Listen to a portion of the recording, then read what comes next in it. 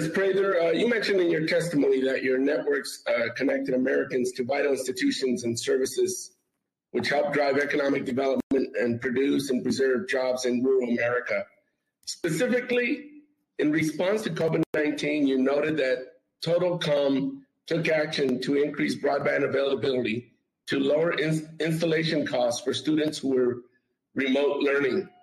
Access to broadband has been a barrier for many families during this pandemic to ensure kids can continue to attend school remotely. In my district, this has been no different.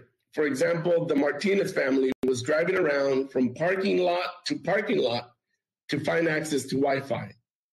It has shown us the digital divide that exists in our country and the work we have ahead to bridge these gaps.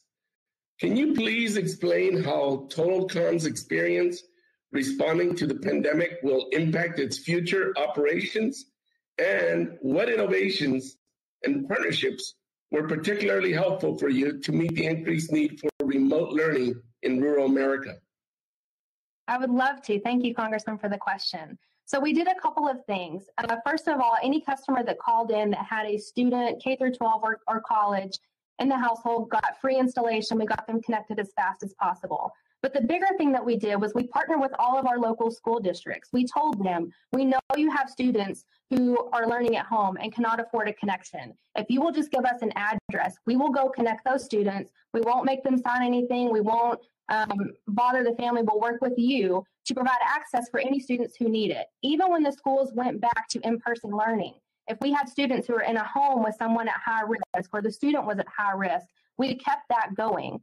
We're seeing a lot of funds go out to the FCC's E-rate program right now, and we would love to continue those kinds of partnerships. We did that through no cost to the school. We really just ate all of those services because it was the right thing to do for our communities that we serve. But we would love to see that on an ongoing basis, to partner with those schools to serve their students that need access at home and cannot afford it.